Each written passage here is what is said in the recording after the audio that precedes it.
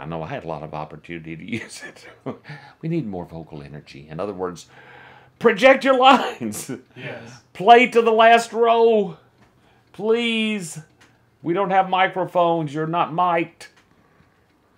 Of course, you didn't need that note. Did you give that note to some? Oh, God. I mean, yeah, we had some of those people, you know, you'd be like, what? This isn't film. Yeah, no. I mean, you know, play it to the third balcony if we had a balcony, please. Let it out. Oh, there was one girl, it was so bad, I can't remember which production it was in. We had to give her a megaphone. We literally, Chambers was so, you know how he would make a virtue out of a necessity, and he would make a strength out of a weakness.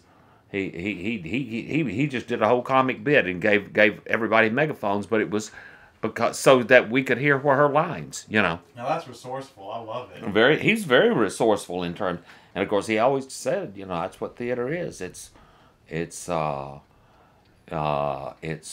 maximizing your limitations, taking advantage of your limitations, turning your limitations into strengths.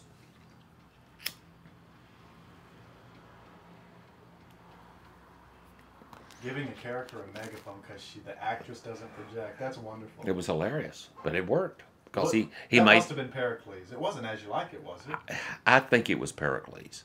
Surely it was, because you'd remember it otherwise. Yeah. If you remember in the last scene, As You Like It, because we were losing the light, he did give everybody flashlights. You remember?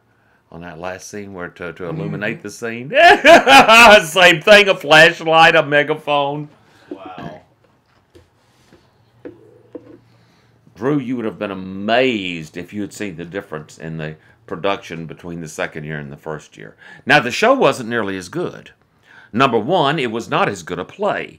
There is nobody alive who knows anything about Shakespeare who would consider Pericles as good a play as You Like It. You know. Eddie? Hey, how's it going? Oh, okay. See? Vocal energy. And, see, I can put it out there. But, hey, come in, Eddie. Oh, is it?